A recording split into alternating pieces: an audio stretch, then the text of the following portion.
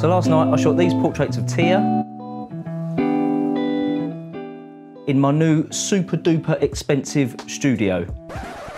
Only joking. They were all shot in my garage that is full of crap, bikes all over the place that my missus keeps moaning at me because I keep buying new bikes all the time. The setup cost me about 65 quid or so. The backdrop, the actual paper, was 50 quid from a website that I can't remember, but I'll leave the link below. The tube that's holding it up is not even a curtain pole, it's like a pole that, you know, you put in like a wardrobe to hang stuff on. I think that was 7 quid from B&Q. If you're in the States, I'm sure, I think you guys have it, is it like Home Depot or something like that, something similar?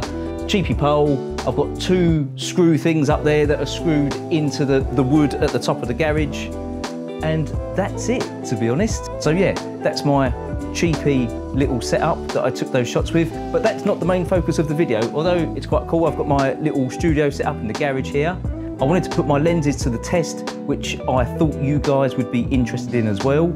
So I'm using the Sigma 30mm 1.4, the 56mm 1.4, and then at the end I throw on the kit lens, just to see, you know, I think a lot of people have a sort of a preconception, maybe a misconception, that the kit lens is just crap, don't even bother using it. But I've used it a couple of times and it seems to be okay, so I wasn't sure how it would fare in these situations, because for these shots, I shot them all at f8, so I'm not relying on that big 1.4 aperture so much. I mean, obviously, you know, the quality of the photos, you know, might show, you know, in sharpness, but aperture-wise, I'm not doing all the shots at 1.4 like I normally do, because it's like a studio environment. I'm shooting at f8 because I want like a sort of, you know, like a sharper image all the way through. So without further ado, let's slap on the 30mm and see how those portraits came out.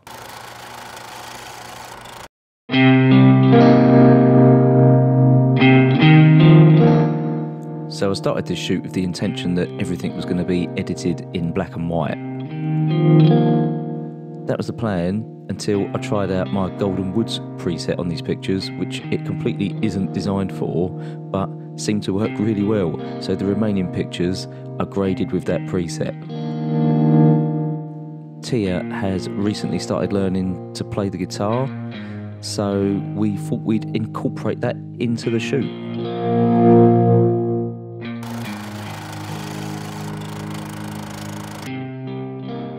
Switching to the 56mm, at this point I was really just trying out a range of poses.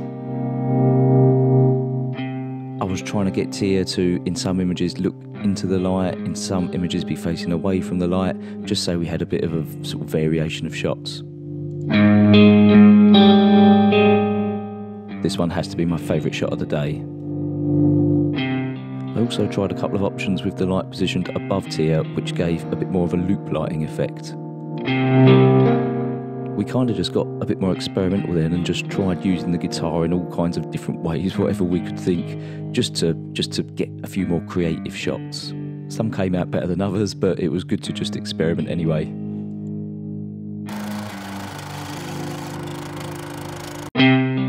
I think at this point Tia was getting pretty posed out, to be honest. The garage was getting pretty hot in there because we shot these like in the day, so I don't particularly think that these poses are the best ones that we captured that day, which isn't the lens's fault, of course, that's more my fault and Tia's fault. Let's blame Tia. But that being said, I still think that these shots look pretty respectable considering that they're all taken on the kit lens. Coming up next though, we will compare an image from each of the lenses so we can get a better look. Okay, so I hate the term pixel peeping, but that's exactly what we're going to do. I thought you guys might just be interested to see how an image from each of the lenses compares. So here I've got 3 images. All the edits have been removed apart from the sort of standard sharpening in Lightroom.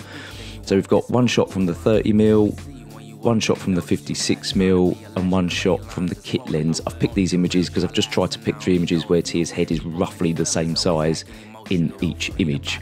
Okay, so zooming into 100%, we've got the 30mm on the left hand side, we've got the 56mm on the right hand side, which as you can see are both incredibly sharp.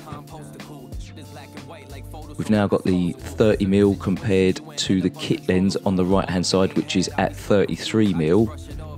which is definitely not as sharp, but you know, it's not a million miles away. Finally, I'm just going to compare the 56mm on the left hand side again to that shot from the kit lens, just again so you guys can see what they look like zoomed into 100%. I don't know if this is actually any use to you, hopefully it is. So just to quickly go over my camera settings, like I said previously, I shot all of these at f8 because I kind of want the whole shot generally to be in focus. I was shooting at ISO 100, don't need it any higher than that because I can control the light. I want to keep the noise to a minimum. And finally, I was shooting at 160th of a second shutter speed because that's the optimum speed, I believe, with this camera to be shooting with a speed light. I can go higher than that with this speed light because it's got high speed sync, but by going over 160th of a second, it will activate high speed sync, which is great in some situations, but I've found with situations like this where I've done a couple of these kind of little shoots now, it really drains the battery down because it's kind of sending out multiple pulses to achieve that high speed sync. It really affects the recharge time on the speed light, which is a real problem when you've got someone that's posing there and you think, and I've missed a couple of, the other day I missed a couple of real cracking newborn baby shots where both baby and dad were posing really nicely. I've hit the shutter and the flash hasn't gone off because it's still recharging because the high speed sync is caning it. So I've now learned to shoot, if possible, at that optimum speed, 160th of a second. A quick rundown of the gear that I was using. I was shooting on the Sony A6600, obviously with the Sigma 30mm, 56mm, and then the kit lens. And then lighting wise, the speed light I was using was a Godox V862, which is the one with the lithium battery in, which still is not that dear, to be honest. I can't remember what the price is, but it's not too bad. I was shooting that into a Wallymex Pro umbrella, which was being held up by a cheapy Niwa light stand. And the only other thing I was using was like a Bowens S-mount bracket thing, like a trigger handle one that goes on the top of the light stand that holds the umbrella, and you know, you can screw the speed light into.